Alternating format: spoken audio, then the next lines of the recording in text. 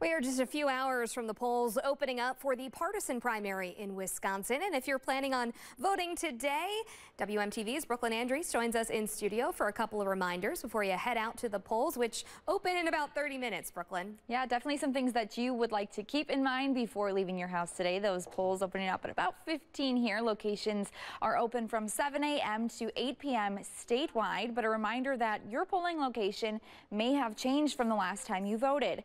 Now that's due to the redistricting that happened back in May. So before you head out, make sure to check your address on myvotewi.gov. That should pull up your polling place as well as the district you are in.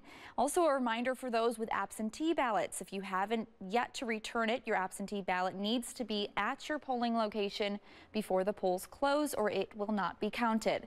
Now Madison City Clerk wants to remind voters that there is a special primary for Dane County Executive on the ballot that's not party specific, as well as 2 referendum questions on the ballot that are also not party specific.